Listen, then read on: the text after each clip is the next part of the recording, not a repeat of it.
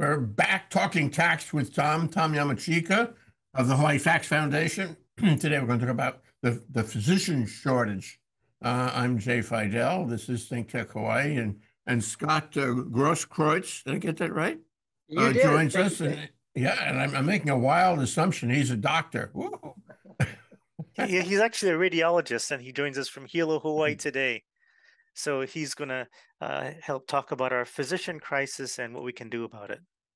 Okay, well, we have a physician crisis, and I wanted to say to start that, a healthy patient depends on a healthy doctor, and a healthy doctor depends on a healthy tax system. How do you like that? That's my words of wisdom for the day. So let's jump in, Tom. Let me ask you, do we have a healthy tax environment for doctors? Well, we don't, and let's put up a graph that shows why. The University of Hawaii had compiled some statistics about supply and demand for physicians in our fair state. And as you can see, the demand keeps going up and up and up and up and up. And the supply either is stagnant or goes in fits and starts, and then starts trending downward, and leading to an ever widening gap between physician supply and physician demand. And you know what that means, right? It means that when you want a doctor, you can't get one. Now, the trend is disturbing because to the extent there is a trend, it means that this is going to get worse. We know it's been getting worse for a long time. I can remember, back in the 80s and 90s, when at one point there were no OBGYNs in Kauai, none, zero. And, they said the reason was malpractice cases, but I'm sure it was more than that. And now it's that and much more. So, Scott, what's your input on this? You observe it, you see it happening. Why is this happening? What are the current vectors? Well, Jay, I've been practicing in Hawaii now for 35 years. And as you say, it's been a long-term crisis or shortage. And now it actually is becoming, a healthcare crisis. So we've got shortages of physicians as high as 1,000 physicians. We're also don't have nearly enough APRNs and PAs. And to make things more challenging, we have about a quarter of the physicians in the state of Hawaii are past retirement age at age 65. Here on the Big Island, a third of us, myself included, are past retirement age. And so we're kind of relying on a lot of older physicians to keep the population cared for, because we're having a great deal of difficulty recruiting and retaining new physicians out of training. And that's just is a huge concern. It's a concern to the point where the president of the Healthcare Association of Hawaii said that we're having trouble staffing hospitals over the last several weeks and asked for an emergency proclamation. Governor Ige granted a waiver for in-state taxation or licensing requirements for nurses, stating there was an immediate peril to public health. Our congressional delegation, especially Representative Case and Senator Schatz, have pointed out how access to care on the outer islands is really critical. Now the good news is that in Hawaii we have actually the best healthcare outcomes in the nation in recent years, which is wonderful, and that's due to the Prepaid Healthcare Act, which Hawaii was a pioneer of, in making sure people had insurance. And the others, we just have a very good group of local providers, docs, nurses, APRNs that are caring for people. And once we lose those individuals, I think we're really going to be in trouble. Where Hawaii is kind of falling back, I think, is we're ranked number 31 right now in healthcare access, meaning when you need a physician or a healthcare provider, you can see that person. And what's going to happen, especially on the outer islands, where there's far fewer providers than there are on Oahu, is that we're among the worst in the country, for access to healthcare. There was a recent study of the 3,000 counties in the United States, and of those 3,000 counties, the Big Island had the third worst shortage, Maui had the fifth worst shortage, and Kauai had the 13th worst shortage of primary care physicians in America. So that just kind of shows you that, relatively speaking, now we've got a real problem on our hands. Well, just take a moment and delve into the individual doctor situation. Okay, what makes a doctor not want to practice? What makes a doctor want to leave for greener pastures elsewhere, and be part of the drain? Well, it probably, Jay, depends on where that provider is in the course of their career. So usually these days, by the time you finish up with college and medical school and internship and residency and often a fellowship, you're in your early 30s. Your indebtedness for educational loans is often, a $250,000 or more.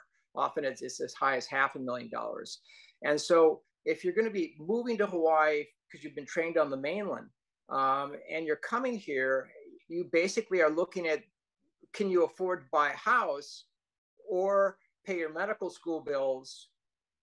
And it's kind of almost like an either or, and you certainly don't have enough money left over usually to start a private practice, which can cost, as you can imagine, hundreds of thousands of dollars to get the facility and get it, hire your staff and everything like that. So for younger providers, it's really important that we train as many people as we can locally, because local people are much more likely to stay in practice in the long term in Hawaii, and that we enable them to remain financially viable during the early years in the practice when they have these heavy debt burdens to pay off. For physicians who are in the mid-career or getting older, the real challenge is just staying financially viable in the state of Hawaii. So there's only 2 states in the US that tax patients for their healthcare needs. So one is New Mexico and the other is Hawaii. And that often has a huge impact on patients and their families. Say you develop renal failure and require dialysis, or perhaps your child develops leukemia, and you're looking at hundreds of thousands of dollars of healthcare costs. If you apply 4.7 get with a county surcharge on top of that, you could be looking at tens of thousands of dollars in state taxes for being ill, or having a member of your family ill. And obviously if you've got a significant medical problem, you're usually unable to work and to pay those debts. So that's a problem. Hawaii is the only American state that taxes Medicare, Medicaid, and TRICARE. And for Medicare, as you know, Well, what's TRICARE? What's TRICARE, Scott? is the insurance company for folks in the military and their dependents. Okay, sorry. But so we have about 20% of our population, Jay, is on Medicare, and about 30% is in Medicaid. So for Medicaid, we all earn that benefit by paying, federal Medicaid payroll taxes or Medicare payroll taxes. So really when Hawaii taxes Medicare benefits, what you're doing is it's a state tax on a federal tax. And one thing that's a problem as the only state to tax Medicare, Medicaid, and Medicare is that usually those taxes cannot be passed on. If you've got a get tax on a loaf of bread, the bakery is going to pass that on to the consumer. But Medicare policies prohibit healthcare providers from passing these state taxes on to their healthcare, and we usually don't pass the get on to Medicaid patients because they can't afford it. So basically what's happening is healthcare providers are paying their patients get tax for half of our panels, half of our patient population. And in the mainland, a lot of times it's folks are, they have a challenge, trying to take care of Medicaid and Medicare patients, because usually with Medicare, you kind of break even. With Medicaid, you usually lose money. And so in Hawaii, if you take care of Medicare and Medicaid patients, and then you're breaking even or losing money, you're still paying the GE tax on your gross income. So you're losing money caring for patients. And when you're in a position where you're losing money caring for half the patients, that in your panel, that makes it very hard for clinics to stay viable. There's the largest urgent care and primary care clinic on the North Shore of Kauai, Halilea Medical Clinic. That's on the verge of going bankrupt, according to their CEO. They're losing $40,000 to $50,000 a month, and they're only keeping their head above water because of generous donors in the community right now.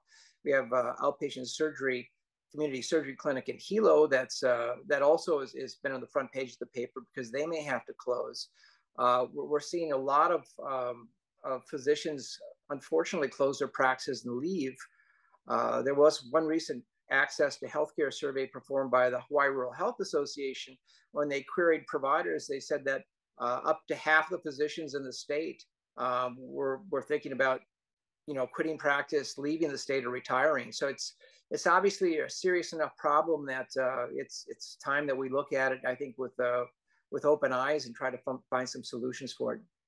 One other thing I want to cover with you is the notion of consolidation. There was a time when there were a lot of solo doctors working, themselves out of their own offices, and that was the classic, the classic arrangement.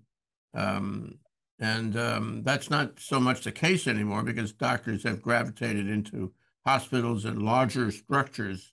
Why? And does that help or hurt?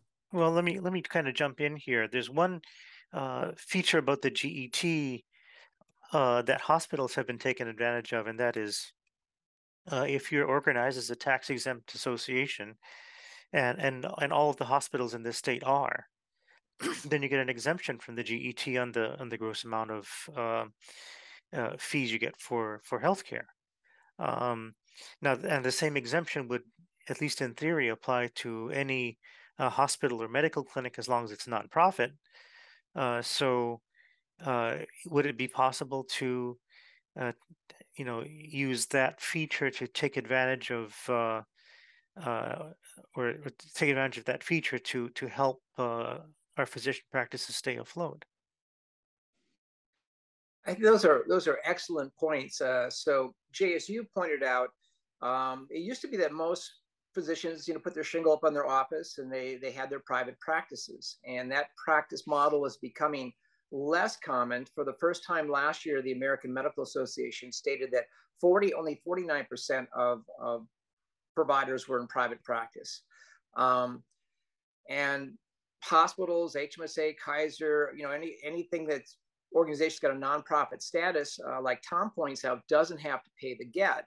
And it was interesting that the president of the Healthcare Association of Hawaii recently said that if the GET were applied to Hawaii's hospitals, to the healthcare provided in those settings, that many hospitals would have to limit their services or possibly even close down. So in effect, the GET could be a death sentence for our hospitals if we put it on that sector of our healthcare community.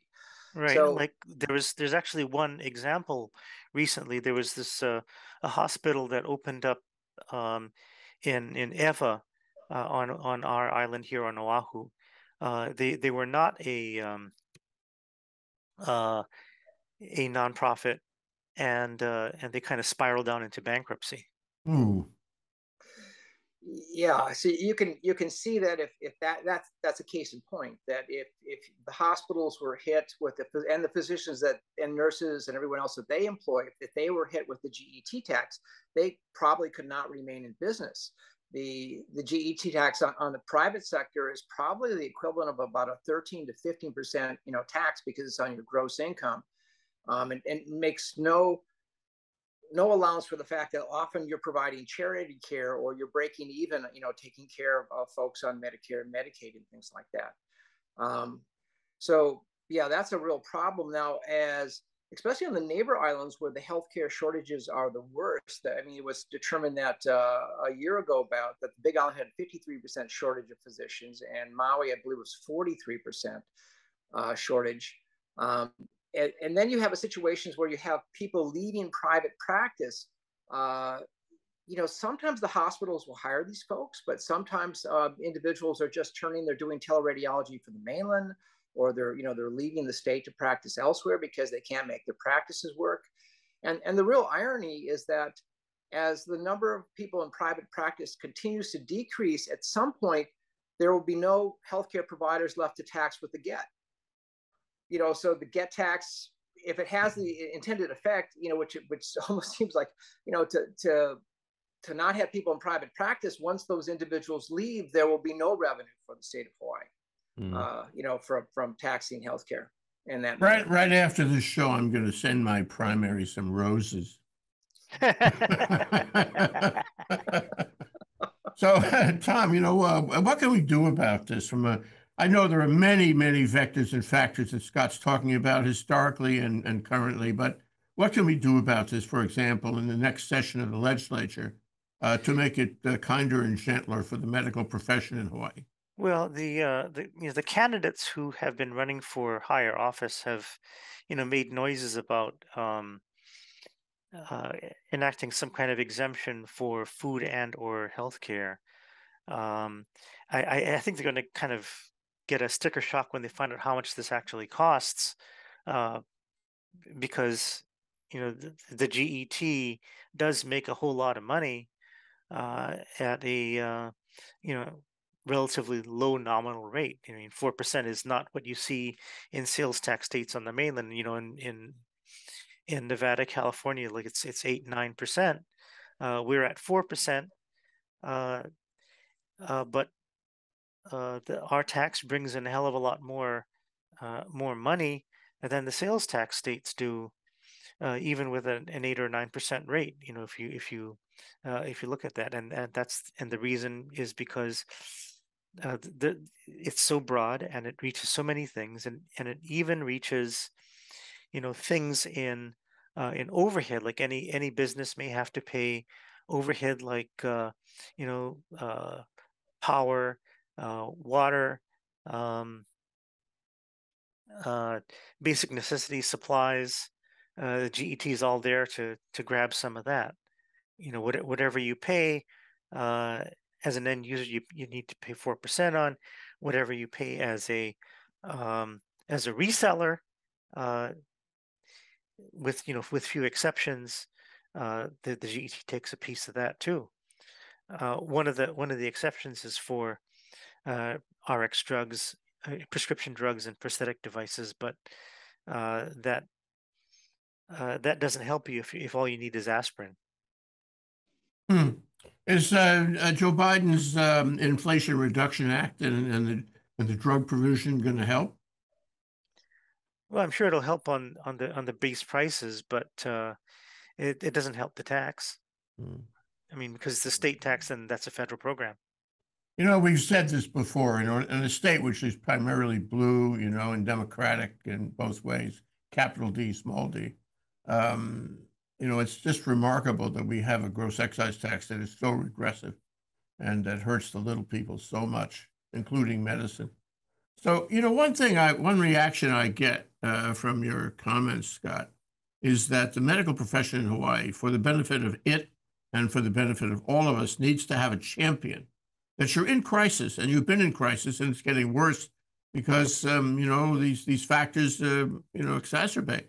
And so, query, who is the champion? Or if there isn't one, how can there be one? Somebody ought to be out there really doing a job. For example, comes to mind the health department. But let's be candid. You need a champion to go and lobby and make some noise about this. You're right, Jay. We do have an organization, the Hawaii Physician Shortage Crisis Task Force, kind of a long name, but it kind of lays it out there. We also have APRN and nurse members, and so we're a group of about 50 folks. We've also been in practice for many years, trying to raise awareness of these issues. It's not like that I think that many of our lawmakers aren't familiar with these problems, but they're certainly, if the more you learn about this, the more it seems that there's a real need to make some changes. We did get a bill submitted in the 2020 session. It was SB 2542, which basically provided an exemption from the GET tax for services from doctors and APRNs, and that passed the Senate without a single no vote. But when COVID hit, they didn't elect to hear it in the House that year, and it was not reintroduced last year.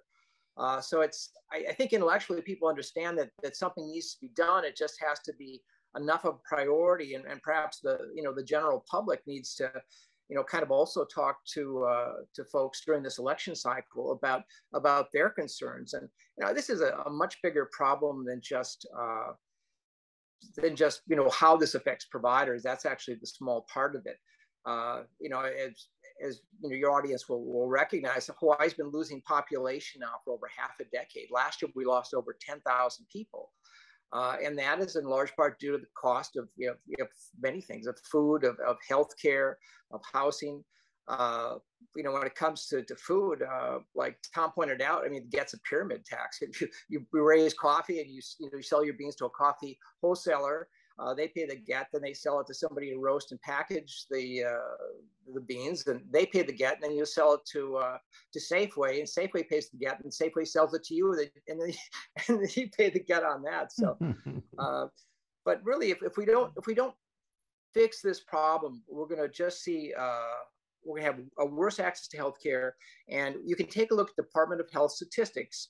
The mortality and morbidity rates for all kinds of different conditions are higher than on the neighbor islands than they are in Oahu. So the death rate from heart attack and from trauma and from suicide and from diabetes and from asthma, from hepatitis C, you go up and down the list, there's substantially higher death rates from these many disease processes if you live on Kauai or Maui or the Big Island compared to Oahu. So, it's important that we fix that. And the other thing that I think that sometimes isn't really realized, and Mayor Roth made this comment in a meeting with us a number of months ago, if you don't have a viable healthcare system, it gets to be very difficult to basically try to recruit new industries, or businesses in your area to provide good jobs for people. And I think that's really true. There was an AMA study on the national economic output of physicians, and a single physician in a community basically results in increased economic aggregate output of over $3 million. And so if we were able to recruit 1,000 physicians, we would have about another $3 billion of aggregate economic activity. We have $17,000 in new jobs. And the increased state and local taxes could be as high as $127 million, just from having the necessary healthcare providers that we need to provide care in the community. So, I don't think it's a null-sum game. I think that if we had a vibrant healthcare system and adequate access to care, it would benefit the state, and overall would be economically more healthy. Yeah, well, the ghost of Christmas future is not very encouraging, because has implications all over the community, and it's a spiral down. I mean, look, if I can't get access and I get sick and I become a burden, then it costs it costs the state in other ways take care of me if I'm bankrupt and what have you. And if new entrants in business don't come here because they don't want to enter a market, and they don't want their families entering a market that won't provide adequate health care, you have a whole spiral effect. It's not just me, and the medical community, it's the state and the medical community.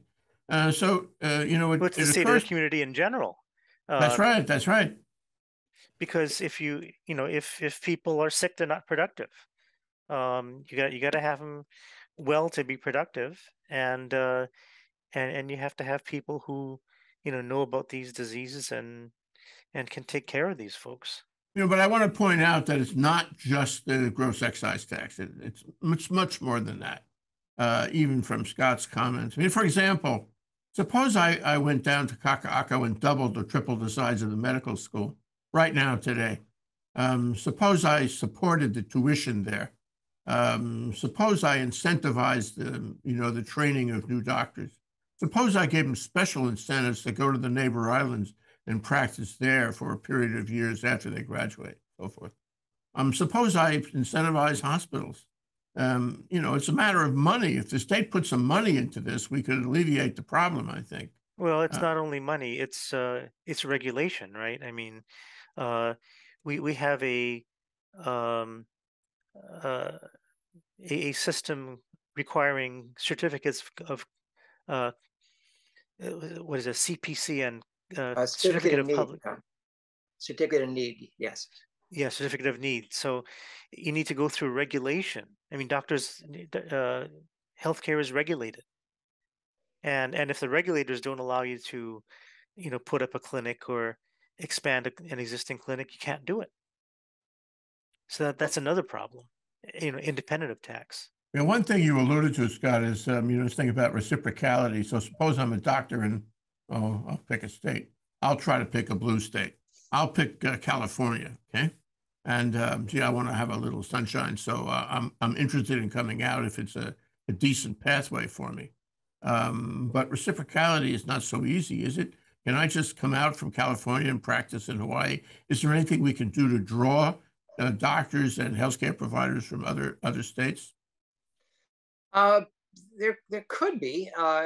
During the COVID pandemic, state licensure requirements were waived for doctors, nurses, and other providers just in order to get enough people to help take care of us here in Hawaii.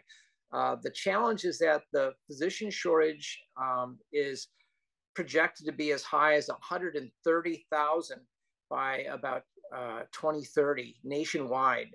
And there's also projections of nurse shortages as high as perhaps even 1 million. And there's been some studies recently that were published that talked about the entire healthcare community in the US, and people are pretty toasty after COVID. COVID was a huge stress around the system. I mean, we lost some healthcare providers who died. We have others that have had, long haul COVID symptoms, and others that are just kind of exhausted from the situation. So you're basically trying to attract more providers from a country where there's not very many healthcare providers to attract from. So there are some things that you could do.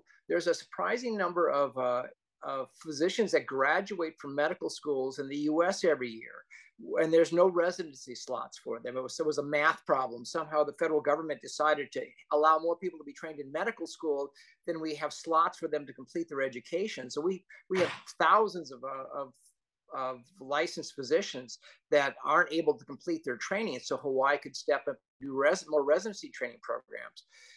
The recent bill signed by the governor to increase the number of training slots for medical students and residents, I believe nurses as well. I mean, that's a step in the right direction. But when you finish up with your training, unless there's some system where your practice is going to be economically viable, you'll probably practice for a few years, perhaps pay off your obligation.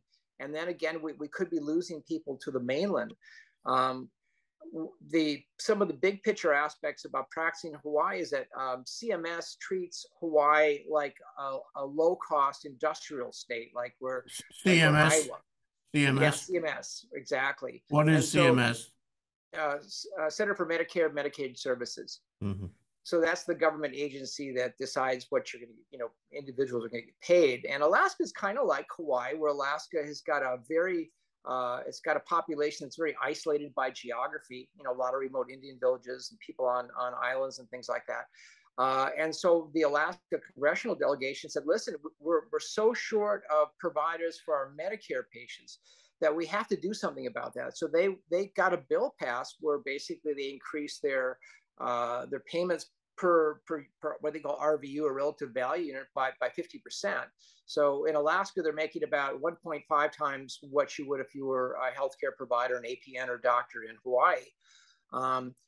And so that's a real problem. We've got this very low reimbursement rate. The local payers tend to pay very close to Medicare rates, so there's no cushion like there is in the mainland, where often private insurance companies pay substantially more.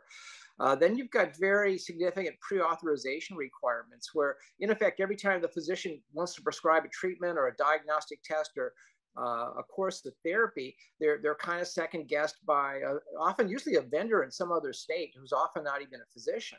And so I wouldn't be surprised if our local healthcare providers are perhaps wasting up to 15 to 20% of their time just trying to fight, to get pre-authorizations done. And that's it's kind of demoralizing for a lot of healthcare providers too. To go through all these years of training, you know your patient the best, current therapy, the national guidelines, and yet every time you make a decision about healthcare, you're being second guessed, and often there's delays in that. Yeah, well, it's easy to get inequitable. Look what's happening on the mainland about abortion. It becomes inequitable so quickly when you let the government inside those decisions. One other thing I wanted to ask you about was some reference that I made earlier to what happens when there's too much tort litigation, ergo the expense of malpractice becomes unaffordable for doctors and so forth. And in this state, we haven't had tort reform, as has existed in other states in a long time. What effect does that have? What effect would it have if we did have tort reform? I think it could be beneficial. Texas had a problem where they had a severe shortage of healthcare providers, and they enacted tort reform, and they substantially improved the number of people that were practicing in their community. So it had a big beneficial effect there. Um, so it's that would be part of a global fix, Jake. To put tort reform in there with reasonable payments and fair taxation. If the state really needs to increase revenue, what you want to do, I think, is you have a progressive tax on those in higher income brackets. You don't prevent businesses from making a profit in the first place. And really kind of as a result of these various factors we're talking about, out of all 50 states, Hawaii is dead last in the availability of providers to accept Medicare patients. And that we're behind all of their 49 states in the District of Columbia. And at a time, again, where half of our population is on Medicare and Medicaid, you can kind of see that that problem is going to get worse shortly. Tom, it looks like we really have to do some reorganization. Nationally, I think we should do some reorganization. We've been having shows with Canadians, about the Canadian healthcare system, and it strikes me as more equitable. It strikes me as more efficient, and there's access. There's access to everybody, which is really a wonderful thing. We haven't learned that yet. We're still fighting that battle. But query, what kind of reform could we do here in Hawaii? How much of that is tax and tax credits to the industry? What can we hear on this discussion, this show? Talking tax with Tom. What can we recommend? Well, I think we need to kind of step off the gas pedal when it comes to taxing healthcare. I mean, there should be, I think, a realization. I think there is a realization that the problem is real, that the relief is necessary, that the physicians really are, caught between a rock and a hard place. The rock being uh, the low reimbursement rate, and the hard place being the GET that's put on top of it, and the prohibition against passing it on to the consumer. So yeah, something's got to give, and I think if we want as a policy matter to have docs in our state, uh, we need to do something about this. Yeah, well, I put it to government. Granted that the trade association you're talking about, Scott, is helpful, but it is self-interested, at least in the minds of the legislators. And we need champions here. We need the Department of Health, which is a huge juggernaut organization. It has a huge number of people who are presumably able to do this. We need the governor, and he will be, in likelihood, a doctor, as you may recall, and hopefully he'll step forward, understanding the problem and taking steps. But I think we need an all hands on deck approach, and that includes champions at every level of government. Your final comments, Scott? I appreciate the opportunity to talk about these issues. They're complex, and hopefully this will help educate folks in Hawaii, particularly the general public, about these issues. And again, this is a problem that's just not affecting healthcare providers; it's affecting the health of our communities, our family members. It's having a negative impact, I think, on the state. And the one thing I would kind of close with here is that the Hawaii Department of Taxation, at their website on Tax Facts 98.1, it basically states that, yes, if you're on Medicare, Medicaid, or TRICARE, you will be assessed the get tax, and your provider will basically elect to pass that on to you. And just a warning for anybody that's starting practice in the state of Hawaii or moving here, you cannot do that. You cannot follow that guidance, because if you do, you'll be investigated by the Office of the Inspector General for Medicare fraud. So I think that's something that we should think about. We should not be promoting actions, I think, that could get folks in hot water, because if one is investigated for Medicare fraud, that would probably be a career-ending event, and the last thing we can really afford is to lose any more providers. Yeah, true fact. Tom, your last thoughts? No, I think we really do have a problem, and we need to do something about it. If we want to keep our docs, and we want to keep our docs, Well, Got to do something about it. our health depends on it. How about this? Our lives depend on it. Okay, you guys, we got to go now.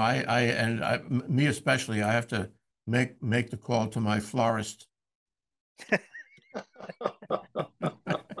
Thank you, Scott Grosskreutz and Tom Yamachika. Talking Tax with Tom.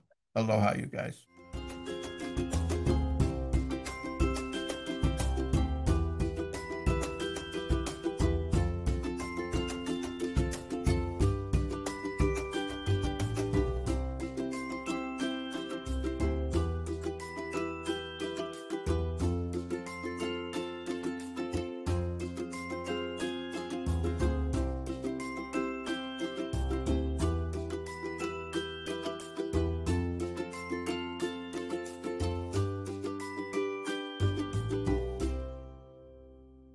Thank you so much for watching Think Tech Hawaii.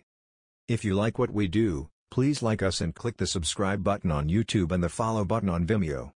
You can also follow us on Facebook, Instagram, Twitter, and LinkedIn, and donate to us at thinktechhawaii.com. Mahalo.